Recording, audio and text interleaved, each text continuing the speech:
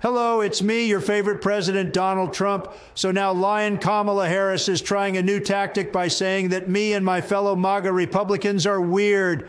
Can you believe it? It's true. She's the weird one. She's from San Francisco. There's nothing weird about MAGA. They think it's weird that MAGA Republicans keep trying to pass bills that call for the inspection of genitals of children who play sports. What's weird about that? Or the whole obsession with the trans community in general. When I'm president, I'm going to make sure no biological male plays sports against women. This is a huge issue. It's not weird at all that I'm making this a campaign pledge when there's less than 200 trans athletes competing in America. And how can anyone say it's weird that we Republicans want to create databases of women who get abortions?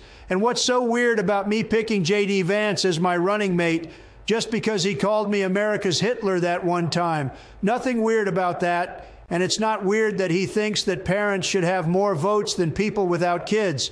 Why is that weird? People say it's weird that my wife, the beautiful First Lady, is rarely ever seen in public with me, that she wasn't at my trials, hasn't been at any of my campaign events for the most part. I don't even understand why that's weird. She's a busy woman. She's raising our son, Barron, who is still in grade school, I think. They say it's weird that I keep talking about my friend, the late, great Hannibal Lecter. Why is that weird? It all makes sense if you're at one of my rallies. It just shows that these extreme leftists have nothing better to do than name call. MAGA has policies to make America great again, like mass deportations. On day one, when I'll be a dictator, and there's nothing weird about saying you'll do that, and there's nothing weird about people cheering for it, I'm going to round up people by the millions and get them out of here.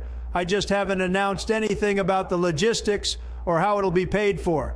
And I'm going to end birthright citizenship for anyone born here of parents that come to this country illegally. Just because it violates the 14th Amendment isn't going to stop me.